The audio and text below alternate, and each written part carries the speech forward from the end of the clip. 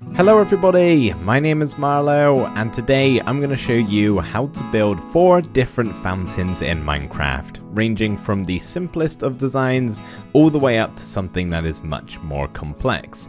Hopefully at least one of these will fit nicely into your world. So I'm going to be building all of these fountains out of stone brick blocks, but of course you're more than welcome to use a different type of block. Just make sure whatever it is you're using, you're going to have access to slabs, stairs and walls. Also, if you are going to be building this fountain out of stone bricks like I'm going to be, you may also want to add some stone variants into the mix to get a little bit of texture. You can use some cobblestone, andesite, cracked stone bricks, mossy stone bricks, all that sort of thing. It's just going to make the fountain feel a little bit more aged. However, in the tutorial here, just to keep it simple, I'm only going to be using stone bricks.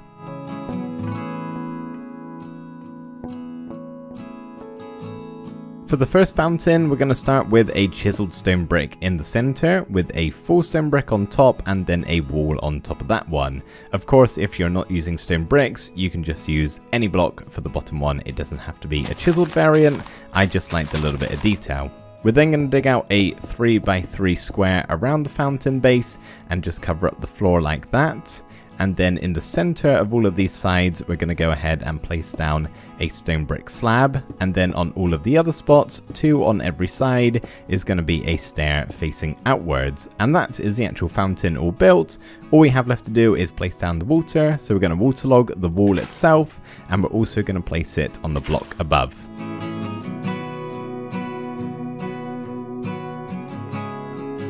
For the second fountain, we're going to start with a stone brick block in the center, and then we're going to place down 1, 2, 3 more on top of it. So we should have 4 stone brick blocks, and then we're going to have a stone brick wall on the top block.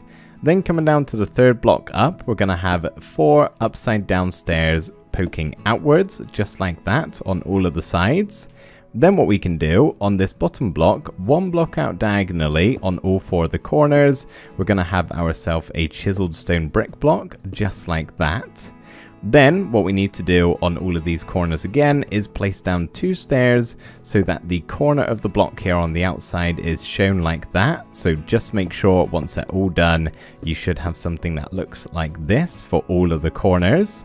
Then what you can do is in this middle gap here for all 4 sides, very simply just go ahead and place down a slab, and then next to that slab we're going to have ourselves 2 stairs just like we did for the first fountain over there. And before we place in the water, we want to go ahead and take this floor down by another level, getting rid of all of these blocks, including the one in the center here, and we're actually going to replace that with a chiseled stone brick block.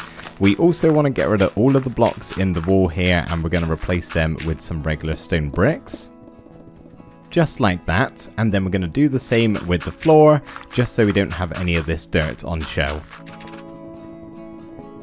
There we go, looking very neat with no grass or dirt on show, only stone bricks. All that we have left to do is place in our water, and we're going to do exactly what we did for the first one, waterlog the wall and then place another one on top. What you can also do is just go ahead and make this bottom layer into a solid water source, so just go ahead and place them 2 in each of the corners like that, and it should look like it's no longer moving and it's actually beginning to fill up with water.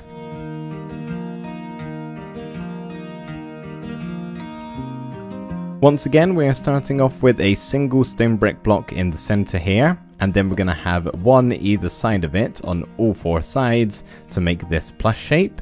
We're then going to come up by 5 in the center block, so 1, 2, 3, 4, 5, with another wall on the top block.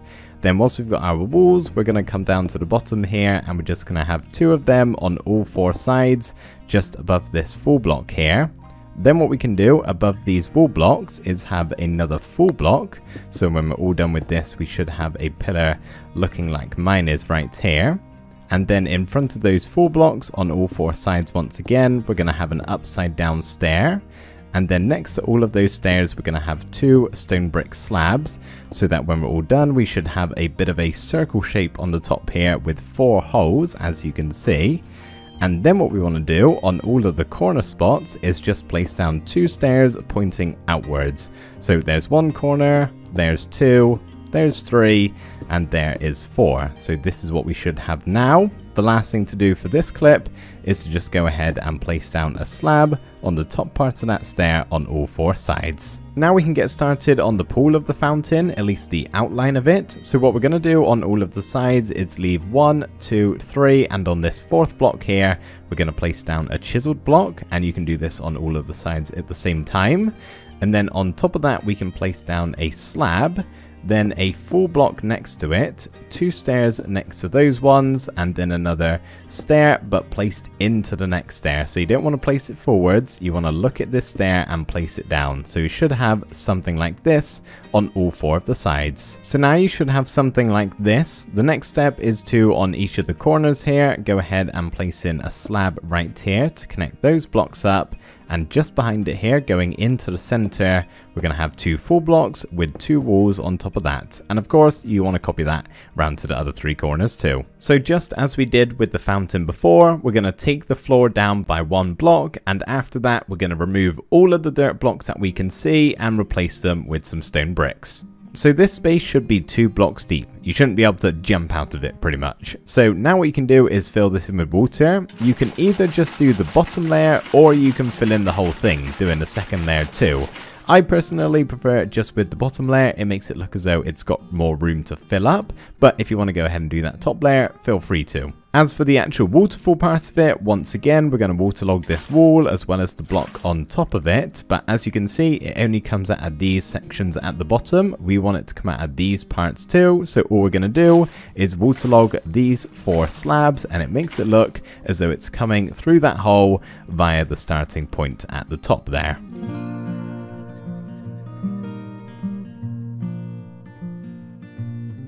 For the 4th and final fountain, we are going to start once again with a single block in the center here, and we're going to bring this up so it's 9 blocks high. So we've already got 1, so 1, 2, 3, 4, 5, 6, 7, 8, 9. 9 blocks high. And on top of that one, at the very tip top, we're going to have another stone brick wall. We're going to come down to the bottom now. I'm going to have a full block on all 4 sides, and on the corner blocks here, we're just going to have a stone brick slab. On top of the full blocks, we're going to have an upside down stair just like that. And on top of those stairs, we're going to have ourselves a wall block. Next up, on all of the corners here, just next to this slab, we're going to look at this block right here and break the 2 that are either side of it. So we should have something like that. And we're going to replace them with some chiseled stone bricks. And on top of both of these blocks, we're going to place down 4 stone brick walls just like that. And you want to do that on all 4 of the sides too. With all of those pillars in position, the next thing to do is to place a full block above all of these wall blocks right here, and then we're also going to place one in all 4 of the corners. What we can then do from each of the sides is place an upside down stone brick stair with a slab just in front of it. So slab, stair, or stair slab, sorry, I should say, on all of the sides, just like that.